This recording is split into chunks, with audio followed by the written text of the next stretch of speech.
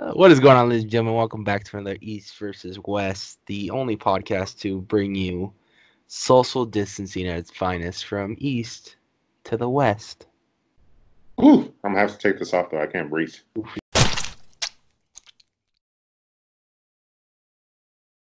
Yeah, I can't either. I can't breathe. We're pretty far away to the point where we don't need masks to talk to each other. So, Yeah, he did give me the flu on the last podcast we did together, but yeah. Anyway, today we are going to be talking about the HHN 30 leaked speculation lineup map.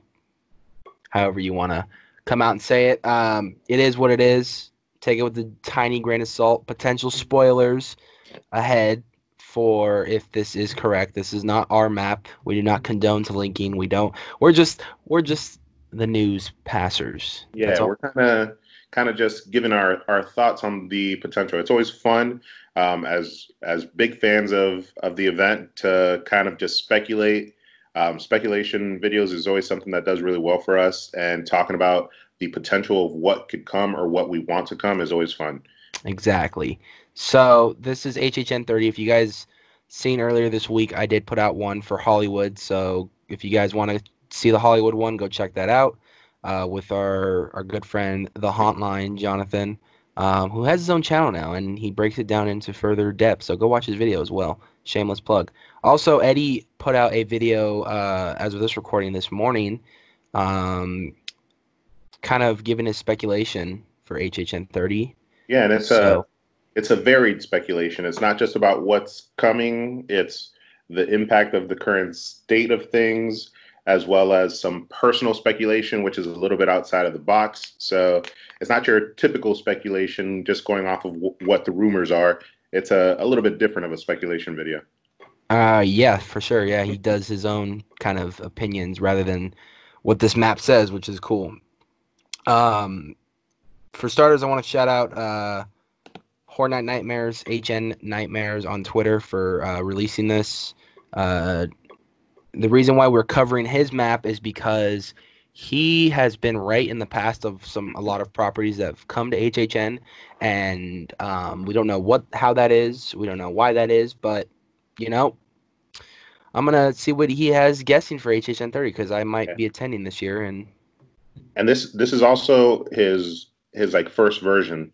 Throughout the like speculation season and announcement season, he does update it. So if you look at the post, it is version 1.0. yeah, this is version 1.0. We covered version 1.0 on our podcast as well. So yeah, let's jump right into it. Starting with Billie Eilish. I've Yeah. already given my thoughts on this maze and how I feel about it, but I want to hear what you have to say.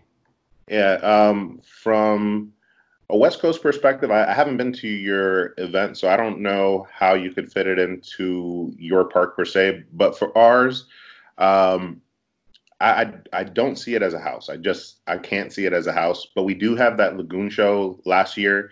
The what was it called? It was like a mayhem. Mayhem and Madness and Mayhem, or I don't know. Yeah, something like that. And it was an amazing lagoon show with a bunch of projection on water screens and music playing. So, given that it's the 30th anniversary, I could see her fitting in. This is how she could fit in the best. Is same concept. You got those water screens, projections of the history of Halloween Horror Nights the past 30 years with the music of Billie Eilish.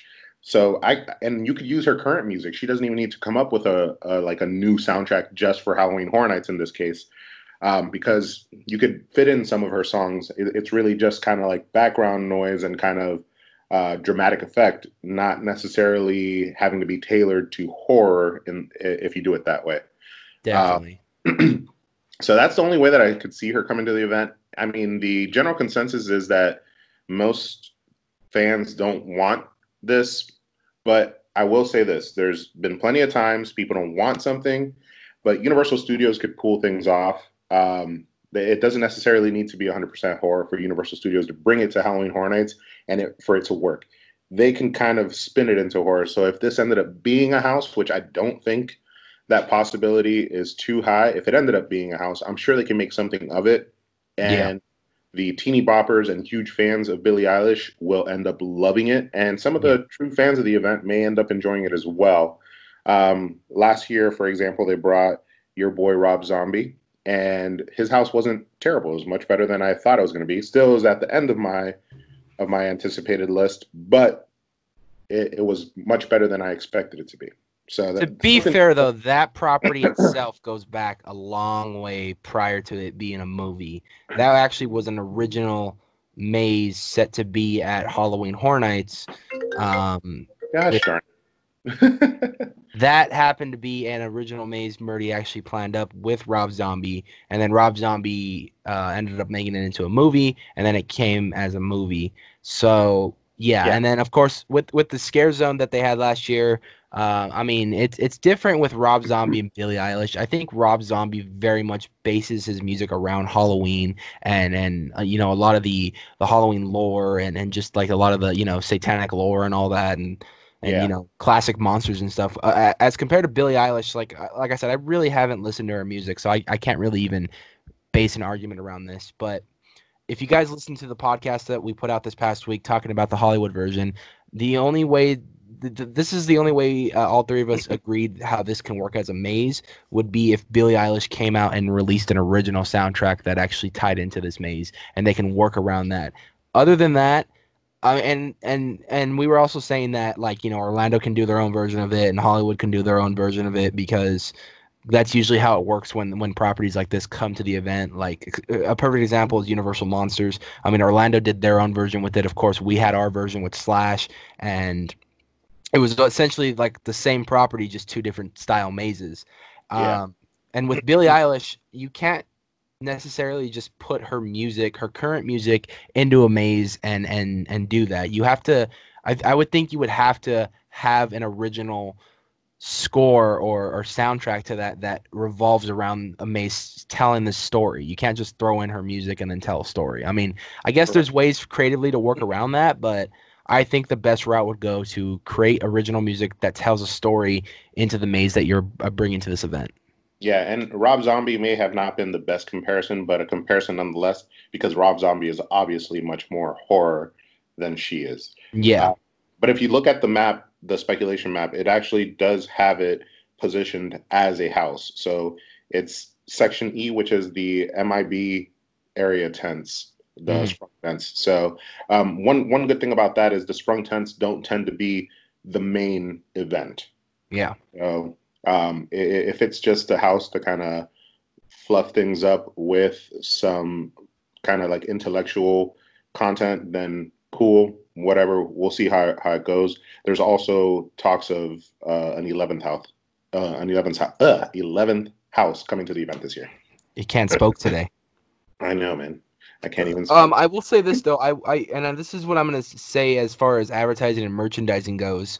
I think Billie Eilish, Gremlins, Adventures of Sabrina, the Universal Monsters, and Beetlejuice will be there pull-in properties for this year. Those will be the things you see on all the advertisements. Usually, HHN is famous for making a kind of a trailer based around properties that are going to be featured at the event, which they think is the most popular. And I think these and also Haunting of Hill House. These six properties are speculated to be at both events, and I think Billie Eilish has a huge fan base, and that will bring a lot of people who normally don't come to this event, much like how Stranger Things did. They'll bring a lot more revenue and money into this event because there's a lot of fans of Billie Eilish. And going back to Stranger Things, that's exactly what that property did. There was a lot of people who never went to the event, but the minute Stranger Things got added, the event got 10 times worse. Yeah, and one thing to credit Losh. Losh and I had an argument about, or a debate, not an argument, a debate about Billie Eilish recently, and he's actually for it.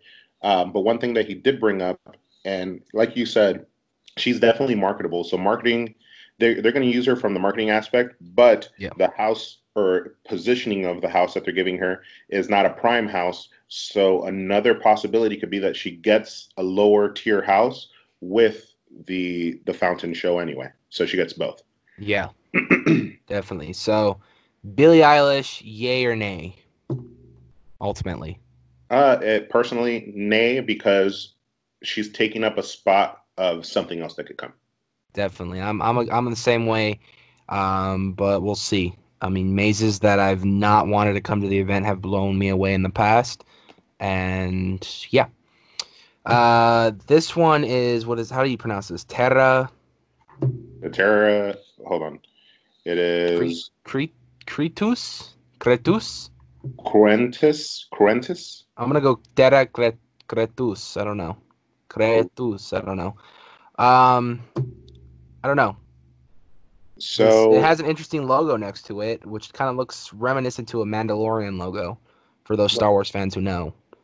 yeah, the talk that I hear about this is the Terror Queen. Mm-hmm. Now, I didn't have the luxury of seeing the Terror Queen in person. Yeah. But I know that there is a lot of lore and history behind her. I think she was Halloween Horror Nights 15. Okay. And apparently the lore is that she returns every 15 years.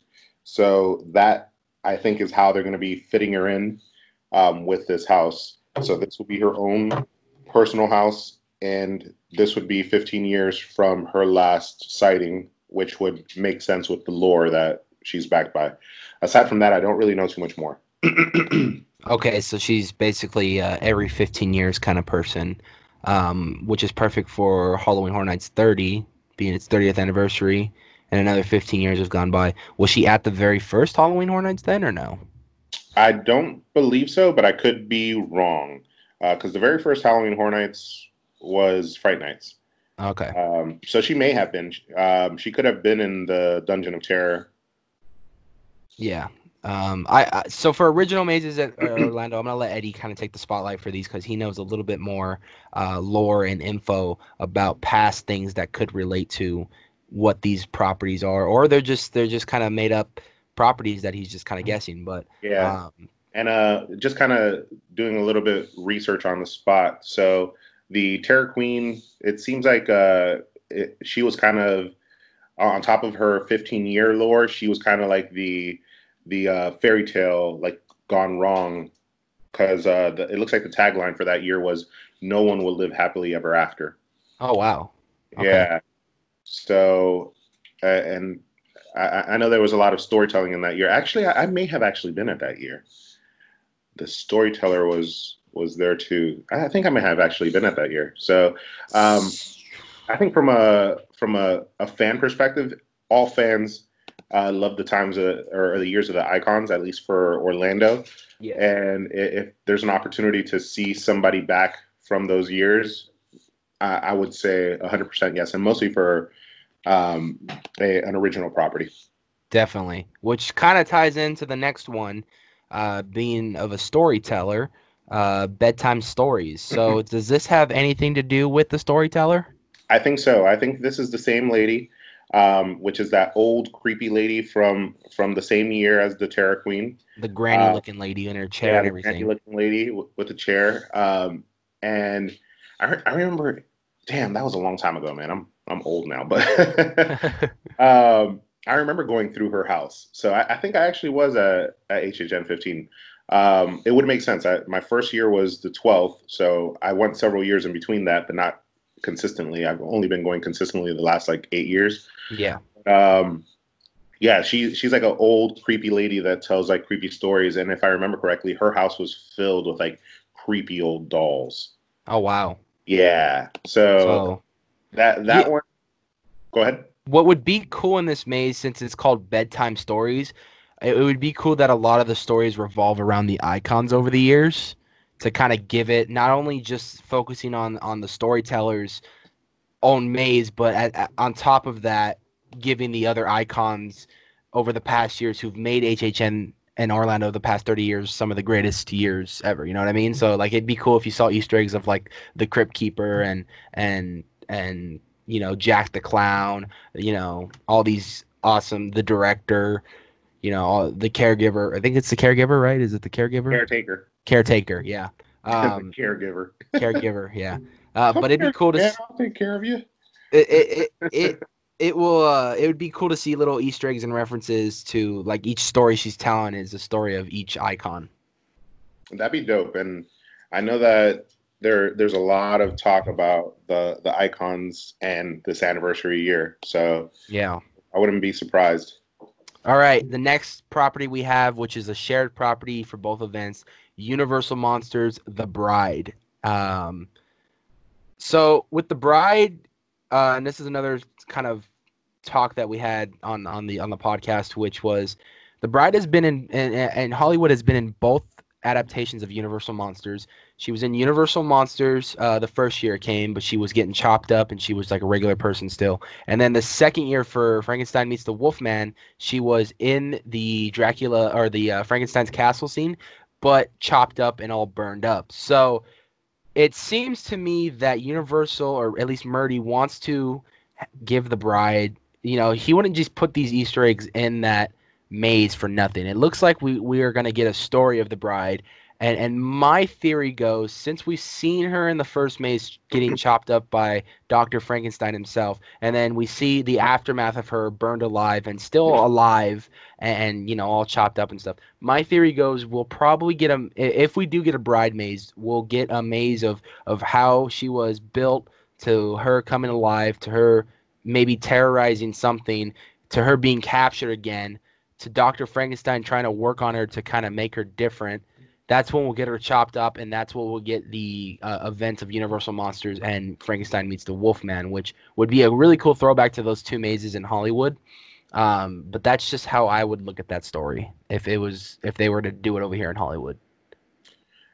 Yeah, no, on this one, I'm gonna have to lean heavy on you because as far as the bride goes, I don't know too much about the bride and her backstory. But one thing I can say is last year's Universal Monsters House was freaking amazing. So I welcome this one with open arms, and I hope they bring it back heavy with put it into one of the what's it called, the sound stages, to make sure that the quality and their special effects are amazing. However, yeah, I mean, both maps are speculating the Bride of Frankenstein, and um, I mean, who knows? Maybe we could just be getting the bride, and then you guys get something else. Maybe they'll translate a version of Frankenstein meets the Wolfman for you guys, so you guys get to kind of experience that one, because it was a lot different last year. Because last year was your first year of getting Universal Monsters in general, so they kind of gave you guys a little bit of everything in that maze. Whereas for us, we had it the year prior to that. And then the last year we had Frankenstein meets the Wolfman, which was a solid and fantastic maze. I loved the way it was designed and everything, and the story it told was awesome. Same goes for Orlando, though. That maze was just solid. The effects looked amazing, and the set design just looked awesome. So again, like you said, I am all for Universal Monsters coming back. I'm not tired of it yet, and yet every year they keep upping the ante and just making a better maze than before, especially over here in Hollywood with the music by Slash. I would think the ambiance of his original score adds an amazing touch to this maze, especially what he did with Frankenstein meets the Wolfman. It was kind of like a gypsy type music, which like was really good, and it fits so well with this maze. So I'm all for it. If they're going to do the Bride of Frankenstein, that's awesome. There are other Universal monsters that I feel we can tell a story with, but I would love to see the challenge arise with the Bride of Frankenstein. Yeah, no, and like I said, last year was so good. I just welcome it with open arms. Definitely. So next up on our list is Beetlejuice. Now, what are your thoughts on Beetlejuice? Because I love Beetlejuice for one. And last year, if you looked at any videos, or if you guys actually went to the event, if you guys went on any of the 80s nights, which was Thursday nights at HHN, Beetlejuice was actually walking around. He was actually one of the hosts for 80s night. And not to mention, during the day, you can take pictures with him and stuff. So it's been kind of hinted at that Beetlejuice is going to be coming to the event for a couple years now. What are your thoughts on a Beetlejuice maze? Well, Beetlejuice has a lot of history with the parks. He's been around for a really long time. From the opening of the parks, he had his own show. Yeah. And to this day, even when it's not close to haunt season, he's roaming the streets during the daytime. So I think this makes a lot of sense. I think the movie can be, if Ghostbusters could be translated, this movie could be translated. Definitely. This is definitely much more horror. It is kind of like comedic horror, but I could see this going really well. I'm a huge fan of Beetlejuice. I know a lot of people. My girlfriend's sister is actually a huge fan of Beetlejuice as well. So, funny enough, she's not a huge fan of horror, but telling her that this would be at the event, she actually would consider coming.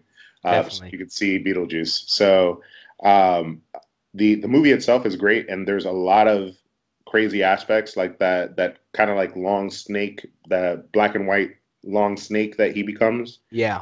I could see that being like the like the top of the house, like that's the main scare, and the rest of the movie offers a ton. And also seeing yourself maybe feel like you've been shrunk into that small town on the table Yeah. and walking through that and maybe seeing other large figures around you that make you feel like you're small in a small little town. Yeah. That'd be cool as well. I think what would be really cool too is like the room before you see like a or like in the beginning of the maze you see the model of the small town right there, and then like later on mid maze you actually end up in the town, which would be really cool. It kind Yeah, of transforms you into that whole thing. And I think a perfect facade for this, like I said on my podcast, would be the inferno that you see throughout the entire, in the movie where it yep, says like air conditioning in here and all that. Like that'd be a freaking awesome facade for this maze. yeah, yeah. No, I like this one through and through. This is a great property with a ton of history with the event. Definitely, yeah. Beetlejuice, I'm all for it, man. I mean, I think it was a big tease, especially last year when he was at the '80s nights, just walking around and just just being funny and being Beetlejuice and stuff. So that was really cool. All right, Dungeon of Terror. Tell us a little bit about this. All right, so once again, another house that I didn't get the chance to. Well, actually, I think we figured out that I actually did to get to experience the other house, but this one I know for sure I did not experience. The Dungeon of Terror is an original house from when the event like first started with Fright Nights. Yeah, So I've only seen very few small walkthroughs, and I've actually, it's a good person to reference is Losh. He did the history of Halloween Horror Nights, and he was doing it year by year. yeah, And he actually captured a few clips, or was able to find a few clips of the Dungeon and Terror. So, as far as like what it was like, it looks like this was back in the day when we didn't live in that PC world, and terrifying was terrifying. yeah, It wasn't terrifying and dumbed down so that people didn't get offended. yeah. So how they would bring that house, how it originally was, to today's day and age is interesting. But just a simple fact, I think one of the things that I appreciate a lot is when they bring back Halloween Horror Nights history to the event. So something that we've seen in the past, and now we get to see it again with today's technology. Definitely. That sounds awesome, man. I mean, I think I would really like to see something like that. Um, and yeah, I mean, if it's part of the history of HHN, bringing it back for HHN 30 would only make sense just to reinvent it with today's effects and designs and stuff, which would probably just enhance it and make it a lot scarier. So I'm all for it. Let's do it. The Adventures of Sabrina, a Netflix property, one of two Netflix properties that is being speculated for this year's HHN. My personal opinion, I have not seen the show yet, so I don't know what to really look forward to in this show, and I don't know what I'd be getting myself into walking through this maze. So I would have to definitely watch the show. I heard it's a very dark show, but it's very Riverdale-like kind of Sabrina. This is like the time where we're seeing this is like the day and age, I guess, where when they're trying to redo a lot of shows that you kind of grew up with as a kid, but make them a more Riverdale style kind of young adult like show. Kind of leading off the HHN boat for a little bit, but there's actually a YouTube channel right now that is reinventing Scooby-Doo into a Riverdale like show, and it actually looks pretty interesting, which I thought was. Interesting. Yeah, it looks really good actually because it looks more like serious and more adult, but it keeps the nostalgia of like the old school, like their costumes and everything, which I thought was really cool. But going back to Sabrina, this is kind of I've heard a lot of good things about the show. That it's got quite the fan base on Netflix. I think they're on like chapter 3 right now or something like that, which is basically season 3. and it's a lot darker and stuff like that. So I want to know. First off, I gotta watch the show, but I want to know if there's creatures in the show, and if so, will they incorporate these in the mazes? What is really so scary about Sabrina that they can bring into the maze? That's my biggest question, and I gotta get that answered after I watch the show. Yeah, and I'm with you 100%. Haven't watched the show. I've seen the marketing and advertisement for it, which definitely looks like a darker version than the Sabrina the Teenage Witch that I'm used to. Yeah, the '90s one back in the day, man, with the puppeteer talking cat and everything. Yeah, she's not a cute blonde. Yeah. This girl looks pretty menacing for a little girl, at least in the advertisement that I've seen. So, yeah, I would withhold my opinions up till I watch an episode. But I could definitely see, even with the original, like, lighthearted TV show, the cat and its witches, I could see that translated. And if they have now an updated, more menacing version, even better. So this was one that was speculated for last year as well. So, Netflix, if Stranger Things isn't returning, I could see Netflix returning in this capacity. But what we'll speak of next is actually what I am looking forward to most. I think so. I think out of all this list, this is kind of going to be on my top kind of priority as to if this does come to the event, this will be the maze that really will catch my attention the most, which is The Haunting of Hill House. Great show for one. It's more of a psychological horror than it is your standard normal horror, which I really enjoyed about it because every episode kept you wanting, it kept wanting to push your boundaries as to you wanting more and you trying to figure out this whole family and this whole like secret and eventually getting to that end, because they do show a lot of clips in the beginning of this show where actually they make a lot more sense at the end of the show. An example I brought up on the podcast, which is a perfect example, is remember in the very beginning of the show, you actually see the mom like running in the hallway and it's all dark, but it looked kind of scary of her just running at the husband. I don't know if you remember that or not. Yeah, no, I remember that. I just recently rewatched it. Yeah, when I saw that scared the fuck out of me. But then when you get later on into the show, there's actually meaning to as to why she did that. She didn't just do it to do it. There was like a meaning towards it. So this was definitely it had you everywhere in this show. I mean, you got to see everyone's kind of point of view at one point too, as to what they're going through as far as the deaths and everything. And that's not a spoiler, by the way. That's actually in the trailer. But it also, I mean, the ghosts in this series were just, terrifying. The top hat guy was terrifying. The bent neck lady was terrifying. Just the whole vibe. I think the scariest part in that whole show though was when the two sisters are driving and all of a sudden the ghost of the other sister just pops up right in the middle and just does that scream. Like, if they can find a way to incorporate that into the maze, like, I would love that. Yeah. So for me, if this gets announced and this current lineup ends up being the lineup, then this will be my number one anticipated house for the year. No doubt. No, agreed. The Haunting of Hill House has to be the scariest TV show I've ever watched. Yeah. And even puts some movies to shame. Yeah. With what it was able to pull off. The scenes and just the subtle tones of this TV show are so eerie. Yeah. A lot of the scenes of when they're in like is it a mortuary or yeah. Right. Mortuary. They were terrifying. They were terrifying. Yeah. And then, especially when they just shut off the lights and it's all dark in there, they're all freaking out. Like, yeah. Then the connection with everything, figuring out that and spoiler alert if you haven't watched the show, but figuring out that the apparition that they were seeing was actually a premonition of what would occur. Yeah. To them, Yeah, that was trippy to find that out. Right. The Betneck lady was actually one of the characters that was alive, the sister. Yeah. Right. So yeah, it was terrifying. Though psychological horror, you know what I mean? Yeah, and when they announced the first sister passing away because she went back to the house, and the brother walks into the house and he sees her there. Yeah, the father calls on the phone and he's like, yeah, she's right here. But like before he could say that, the father's like, she went to the house, and he's like, what? He's like, Yeah. yeah, she went to the house, and she's like, what are you talking about? Like, Elle's right here. He turns around and she's like right in his face, and she like all gray and like her mouth Yeah. opens up. Yeah, it was terrifying.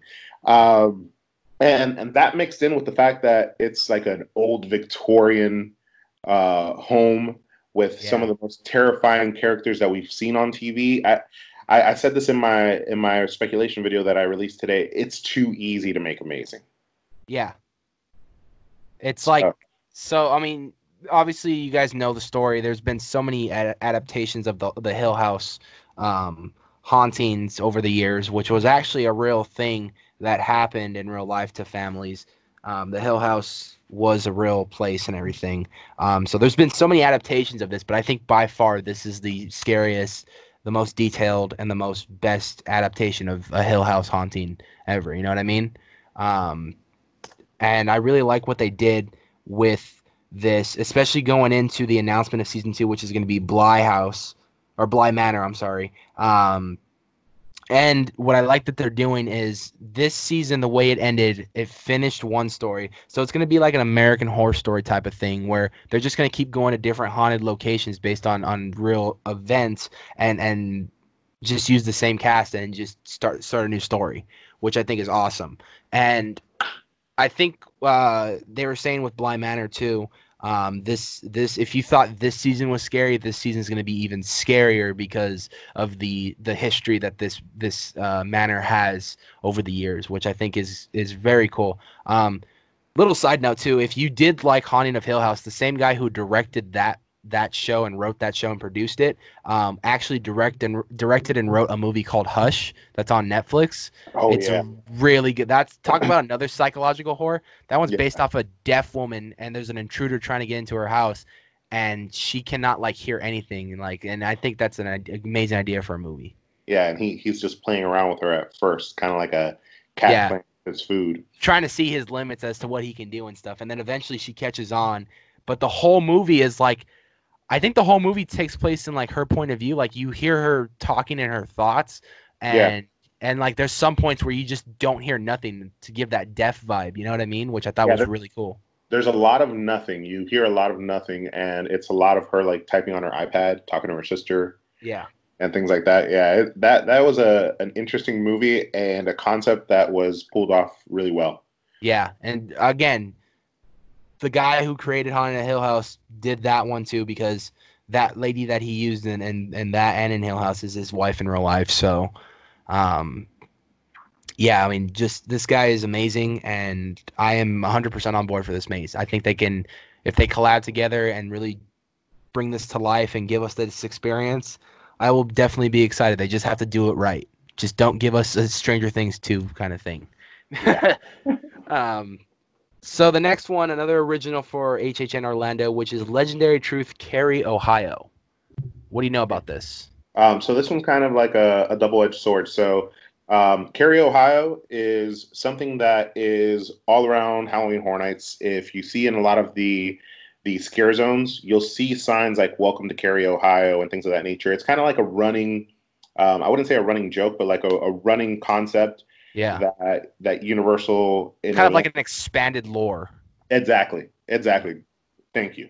You helped me a lot with that one. Yeah, So yeah, it's kind of like a continual lore of this Cary, Ohio, kind of like fictitious town that you'll find this scare zone, like the what's it called, Trick or Treat, that Mhm. scare zone. When you enter it on the right hand side, there was a sign. It was kind of tucked away, but it said "Welcome to Cary, Ohio." That same sign was there the previous year when it was just kind of like pumpkins and pumpkin head type of people. Okay. But you'll find it also inside of the houses as well. You got to look for it because it's not just bluntly out there. It's kind of like an inside thing that either the true fans or the employees there at Universal Studios are aware of. But that partnered with the Legendary Truth. The Legendary Truth is a time of Halloween Horror Nights when I really enjoyed Halloween Horror Nights. The Legendary Truth was there for 2 years. I believe it was the 20 Years of Fear, as well as the Reflection of Fear, which was Bloody Mary. And the 20 Years of Fear was Fear himself.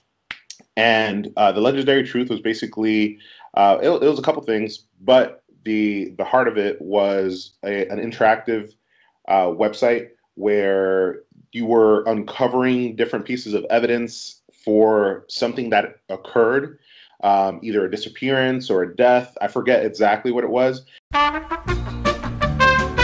Okay. All right. So we apologize for that minor Technical difficulty. technical difficulty. There we go. You're finishing all my sentences. I am. I am. Social distance couple, one on one side of the coast and the other one on the other side. So, the legendary truth of Cary, Ohio. Tell us a little bit about this lore of Halloween Horror Nights Orlando. Okay, so I don't know what we captured before we cut off, so I'm just going to start all over again. So, Cary, Ohio, once again, is kind of a internal Halloween Horror Nights Universal Studios lore that some of the like hardcore fans as well as the people that work there are aware of, but your average person may overlook it completely. You'll find it in different scare zones as well as different places in actual houses, but you have to look for it. It's not just sitting there. So, for example, I was saying that Trick or Treat and the scare zone that was in the location of Trick or Treat before and after, actually, on the right-hand side, there's a little sign that they had placed. It's a little tucked away. It's not like hidden, but you wouldn't necessarily like focus on it because it looks like it's a prop, but it says "Welcome to Cary, Ohio," and it's a fictitious location, but something that is kind of like a running lore with Halloween Horror Nights. Mix that in with the legendary truth, which the legendary truth goes back in the history of Halloween Horror Nights as some of the best times of Halloween Horror Nights, some of the best interactive sites for Halloween Horror Nights. So the legendary truth was basically the heart of it was an interactive website where basically they released like little pieces of evidence and investigations that were going on, and then you were recruited to become part of the legendary truth. I actually had those badges that I gave away, and I need to send you one. Nice. The legendary truth badges. And basically you were recruited to be an investigator and help figure out what had happened to this professor or this doctor who disappeared or was murdered. And like the more you figured out, there would be like puzzles and things that you would have to figure out as a collective. So like as a fan base, everybody that was together working on it would figure out things day by day, and that would give everybody more evidence. So would this game be a lead up to the event then? Correct. It would be a lead up to the event.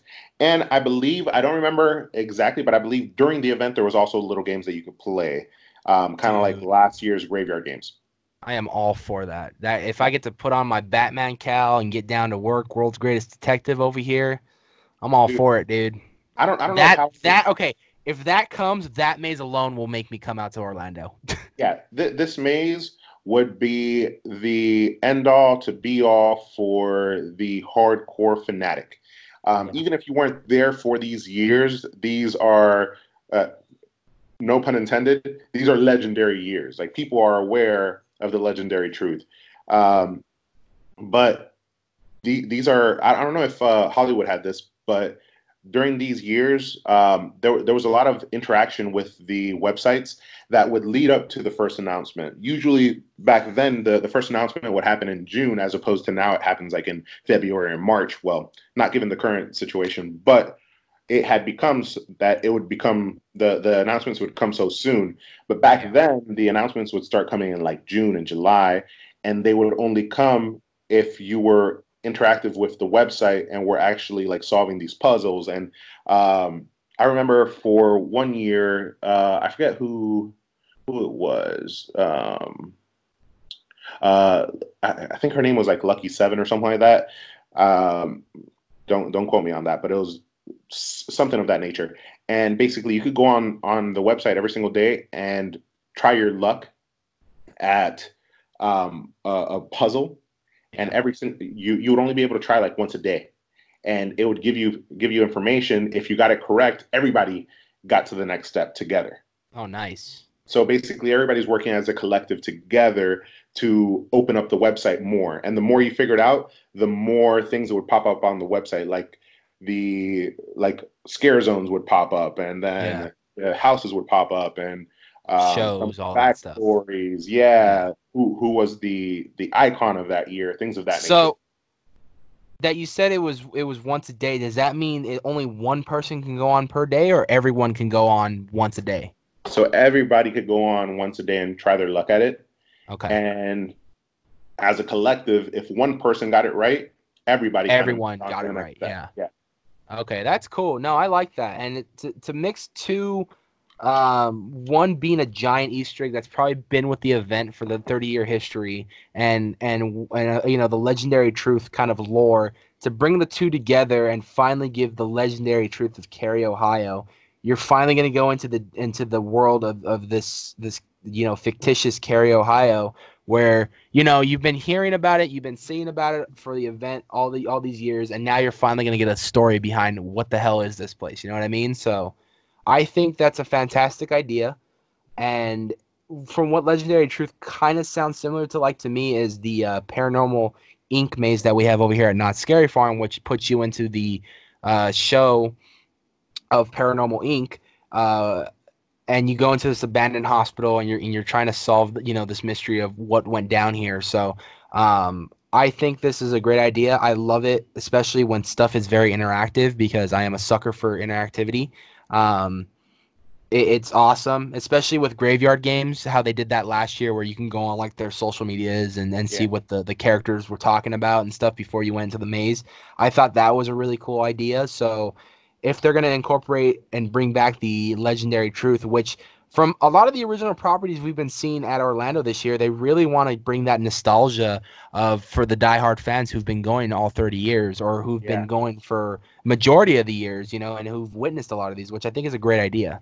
Yeah, and if the event ends up getting minimized because of the current events and social distancing, then they could technically remove all the IPs, save themselves the money of having to license those IPs, and just use their own originals, which at this point have been around for so long, and the like actual true fans are so familiar with it. It almost is an IP to us. Oh no, and definitely, and not to mention they have so many originals to work with. They can create an entire event out of that alone, Hmm. which would be perfect for the 30 year. And I think it would make that year way better than including, IPs in it, because Yeah. that would drive not only fans that are in the area, but people like you and me who are out of states. That would drive people out of states just to come down to this event. Yeah, and the Legendary Truth was there for the 20th year anniversary, which was Fear himself. Okay. And I think originally it was there for a reflection of Fear, which was the Bloody Bloody Mary. Mary, right? Yeah, Yeah. I remember seeing a lot of the promos for that and the yeah. opening scare movies for that, And which was really cool. I think also one year, the Legendary Truth had its own separately paid haunted house, which was a 3D haunted house where you actually like put on a 3D mask and walk through the house, which I didn't get to experience, but would have been pretty cool. Sounds good, man. All right, and finishing it up with the last house over here for HHN 30 Orlando, which is a shared property with both Hollywood and Orlando, is Gremlins. Now, I have never seen Gremlins, but just seeing the puppets, like, I don't think I'd be a big fan of them. But I've had people tell me that this is actually a pretty, funny comedy horror type movie. And of course, I mean, I probably should watch it, because one of my favorite directors of all time, Steven Spielberg, directed this. So it's got to be somewhat good. I mean, I think it's grown its fan base within the last couple years than it has when it first came out. And it Yeah, just has that cult following. So yeah. what are your thoughts on Gremlins coming to the event? I think it's crazy that you haven't watched it. Uh, Yeah. given that you're a horror fan, given the name of your channel, I think this is a must. So we're gonna change the name of your channel temporarily up to you finish watching it. Okay?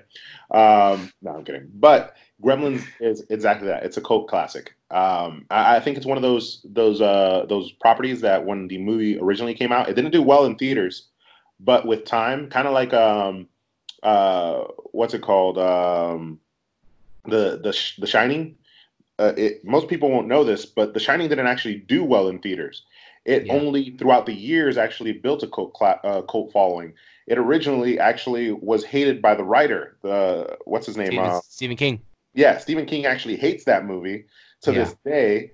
Actually, no, he's come to terms with it now, because if you watched a lot of the promo for Doctor Sleep, he was at a lot of the press conferencing, and he's come to Yes, terms but with it. he said Doctor Sleep was actually basically making up for the original Shining movie. Because with Doctor Sleep, he said that it did an amazing job, telling the story of his book, but it also did an amazing job giving you a sort of sequel for The Shining, which Yeah, was but like that is Gremlins. It didn't do amazing originally, but it built a huge cult following, and I love the movie. yeah. Gremlins is a funny concept that it's a cute fuzzy toy, and the funny thing about it is it's so avoidable, right? The circumstances that cause the issue is don't feed the damn thing water or let it come in contact with water. It's not that hard, but somehow, some way, they get in contact with water and they go from cute to these hideous little monsters that wreak havoc. Which Uh, is funny because 75% of this damn earth is water. exactly, right? And most living creatures are made of a large portion of water as well. Yeah. So, um, but yeah, I would be a huge fan of this. This is something that I think would be really cool. I'd love to see how they pull it off. I could definitely see a couple of ways that they could pull it off, going into like a room with a lot of these little guys just wreaking havoc and throwing objects across the room and whatnot. Hopefully they don't hit you, because then, or hopefully they do hit you and you can sue the park and make a lot of money. But How are we going to sue HHN then? We can never have an HHN again. no, I wouldn't sue them. I would settle outside of court for a pass for the rest of my life, Lifetime and front of the line pass every night. and a hotel paid for the rest of my life, and other accommodations like food and things like that. So every single year when I come, everything paid for. I get like the suite at the Hard Rock. The only thing you got to pay for is your flight out there. Yeah, funny enough, bit of a tangent, completely side story, but I was getting in line one time for what's it called, Harry Potter, Escape from Gringotts, Yeah. and the attendant was blocking the entrance, and I was kind of trying to like sneak past her so I could get in line. She wasn't blocking it to not let people in. She was just kind of standing there talking to somebody. And as I went to sneak past the side of her, she turned around and elbowed me in the chest. And I was like, "Oh, a lawsuit!" Playing around, and I was like, "I'm just kidding." And then she was like, "Can I? I'm so sorry. Can I give you a speed pass for the rest of your day?" And I was like, "Hell yeah, got a Hell speed." yeah. And I was like, "But I'm here with my friend," and she gave us two. Nice. Yeah, so I should have So it got all her. worked out. So yeah, Gremlins. I definitely got to check it out. It's definitely been on my watch list for a while, actually. And now that I have more time on my hands, I might actually start. I might check it out one of these nights. But yeah, um, as far as shows go for your event, we're looking at Academy of Villains, and there's a potential of bringing back the Lagoon Show because I guess it was such a big hit last year. It looked amazing from the footage I've seen, and that was just footage. I can only imagine what it's like in person. But those are the two shows speculated to come back this year. Academy of Villains again is no no news to everybody. I mean, Academy of Villains is very popular in Orlando. Um, Better than the Jabberwockies, I can tell you that. Anything's better than that. But Anything's better than Jabberwockies. Academy of Villains was cool. Maybe not something that I would frequent every single year, Yeah, because the Fear Factor live stage does get pretty hot. yeah. Um, Even though you get to like sit and relax, it gets pretty stuffy in there. So if it's Academy of Villains again, then I personally will probably avoid it. But the Lagoon show last year was amazing. Freaking amazing. Yeah. A spectacle that you must see if you go to Halloween Horror Nights. You have to make a time to watch it from beginning to end. Um, and if it does come back this year, which I don't see why not, it Oh, it seems was so popular last year from crowds for when I've seen that surrounded that lagoon. I mean, I don't see why wouldn't they bring it back? I mean, if it's driving crowds in, you got yourself a hit right there. yeah. And what better way to pay homage to the 30 years of Halloween Horror Nights than with a Lagoon show, kind of cataloging the years. Yeah. Um, I think that would be great. And if they really do want to bring Billie Eilish and they can't find a way to pull off her house, that's another perfect way to bring her in. I Lagoon think, show. although I give Billie Eilish a hard time because I really don't want her to be a house, I think her being the music behind the Fountain show or the Lagoon show is perfectly acceptable. Definitely. And just if you guys want it, if they wanted to, like incorporate a lot of the properties that are at the event this year and just throw in her music. I'm pretty sure they can find a way to incorporate clips and shit, from each property and put her music in. I mean, you just got to find the right person. You got to literally sit down and listen to all her songs and then find what fits best in which areas. It's just that simple. Yeah, and from the Lagoon Show aspect, if it ends up being a Lagoon Show kind of going over the history of Halloween Horror Nights, then the actual music itself, I don't think necessarily needs to be scary music. It could actually be more emotional music because most people are going to be having an emotional connection to the fact that it's been around for so long and look at all these things that have been done. Definitely. No, yeah, I agree. All right, ladies and gentlemen, that is your 2020 HHN leaked lineup or speculation lineup, however you want to look at it. Again, like Eddie said in the beginning of this video, this will probably be changing as more announcements get announced. That's usually how it works. Stuff doesn't always, fall into place with Horror Nights. Stuff is constantly getting switched over due to rights and stuff. I'm already hearing right now that there's out. Gremlins, and there was another property that was out. It may have been. So I think it was Sabrina because that's a Warner Brothers. Sabrina. So there's already rumors and talks that those two are out, and the next two that are in potential for taking over. One is Invisible Man, and two. What was the other one we were talking about? There was another probably something Blumhouse related. Yeah. And the thing about it is, just because it changes doesn't mean that this currently isn't correct. Yeah. If there's anything that I know is that Halloween Horror Nights is playing with intellectual properties that they don't own, and sometimes people pull out. Warner Brothers is a big their pull-out game is on point. Yeah, it really is. No, they do it, and I wouldn't be surprised if they did it this year, since there is talks of them bringing back Horror Made Here this year. Being that they took a break off last year, there is talks about them bringing that event back this year. So I don't know what we can expect at that event if it does come back. So if we get any news on Horror Nights, if we get any news on Horror Made Here, be sure to lock back to Nights of Horror and East versus West. Also, if there's any new Orlando news, be sure to lock back to Edutainment because he'll be covering that within the next couple weeks if anything does come out. Be sure to tune in next week because I was thinking of this the entire thing. What do you think about this? I think next week on East versus West, we should both sit down and have a maze building ideas kind of video where me and you bounce each other off properties. We give our kind of synopsis of each maze of things we would love to see to come to the event and ultimately have a talk about it. What do you think about that?